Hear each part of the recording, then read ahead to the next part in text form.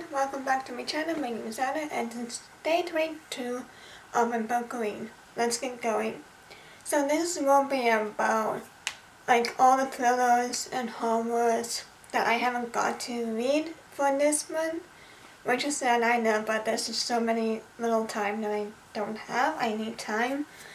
I have touched up on a few of these, so I'm just going to quickly go through them. But if I have not touched on certain things, then I will briefly touch upon them. Let's get going. The first one is The Secret Book and Scone Society by Ellery Adams.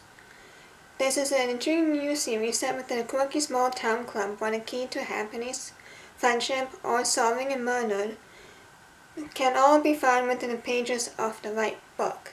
My next one is The Silent Hours by Kimmy Grant Cunningham. My next one is The Stranger in the Mirror by Liv Constantine.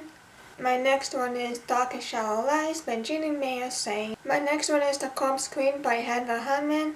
My next one is Haunting Adeline by H.D. Colton. My next one is Angels and Demons by Dan Brown. Chasing the Boogeyman by Richard Cheesman. Tell the Soul by Kristen Miller. Our Last Echoes by Kate Alice Marshall. The Buried by Melissa Gray. Jar of Hearts by Jennifer Hiller. House of Leaves by Mark Z. Danielewski. A young family moves into a small home on Ash Tree Lane when they discover something is terribly wrong. The house is bigger on the inside than it is on the outside. My next one is The Lighthouse by C.J. Cookie. The Haunting of Leah Hanukkah by Darcy Coates. A chilling story of a quiet house on a forgotten suburban lane that hides a deadly secret. Summoning by J.P. Smith. Burn Our Bodies Down by Rory Power. The Bitter White Oath by Hannah West. Kings and Queens, Royal Blood No. 1 by Courtney Vale. The Second Sister by Claire Kendall. Sin Eater by Megan Kempisi. Spell for Forgetting by Adrian Young. Sleep Tight Hotel by Lisa Unger. Eve has a fake ID, 8.38, and a violent lover receding in the rear-view mirror. He will never find her at the isolated motel, and is kindly manages happy to ease her fears. But if he's the only guest, what does she keep hearing on the other side of the wall? My next one is Hannah Beast by Jennifer McMahon. The Christmas Murder Game by Alexandra Bendick. Trace of Evil by Alice Blanchard. Body in the Garden by Catherine Shellman. The Island House by Amanda Brittany. A Corpse Flower by Anne Met Hancock. Like a Sister by Kelly Garrett, in which no one bats an eye when a black reality TV star is found dead in the Bronx, except her estranged half-sister, whose refusal to believe the official story leads her on a dangerous search for the truth. My next one is The Ravenous by Amy Lukovich. We Harvest by Anne Falistad. The New Neighbor by Kevin Cleveland. The Marsh Queen by Virginia Hartman. The Resting Place by Camelia Steen. The Woman in the Woods by Lisa Hall. A Fear by Natasha Princeton. Woman of Fire by Lisa Bard. What the Woods Keep by Katia de Becerra. Into the Jungle by Erica Frederick. A young woman leaves behind everything she knows to take on the Bolivian jungle, but her excursion aboard quickly turns into a fight for her life. Rules for the Vanishing by Kate Alice Marshall. Breathless by Emmy McCulloch. The Sacrifice by Vin Chipaletra. The Callistos by Katie Hayes. House Fleeting Shadows by Kate Alice Marshall. The Villa by Rachel Hawkins. The Last Fear by Alex Finlay. The Skeleton Key by Erin Kelly. Daisy Darker by Alice Feeney. The Hidden Code by P.J. Hoover. We're All Lying by Mary Still. Burlington by Heather Dixon. Dead Goes Walking by Sammy Ellis. Such Pretty Flowers by K.L. Sierra.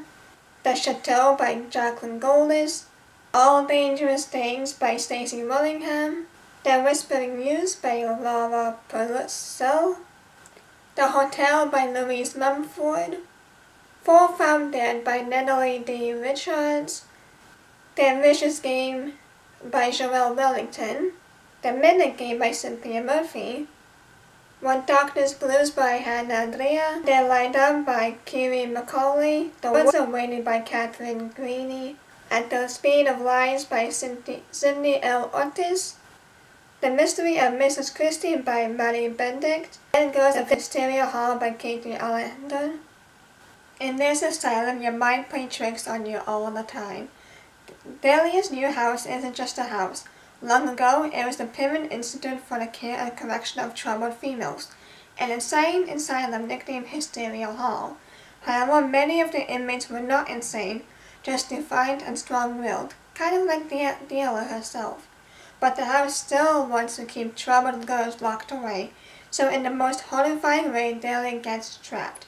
And that's when she learns that the house is also haunted. Dead Girls by Afia Nikasi, The Honey's by Ryan Lycia, It Rains in the Forest by Sarah Naz, Her Little Flowers by Shannon Morgan, The Creeper by A.M. Shine, Sinister Melody by Boris Bachich, One of the Girls, Lucy Clark, The Girls Who Disappeared by Claire Douglas, The Overnight Guest by Heather Goodingolf, Death of a Bookseller by Alice Slater, Shadows at the Fair by Leah Wade, Missing Clarissa by Ripley Jones, Salt House Place by Jamie Lee Sungin, The Drowning Woman by Robin Handling, Let Him In by William Flint, The Glimmer of Grey Fates by Hannah Alkoff, The Rosewood Hunt by Mackenzie Reed, Dark Corners by Megan Golden, The Fair by Francesca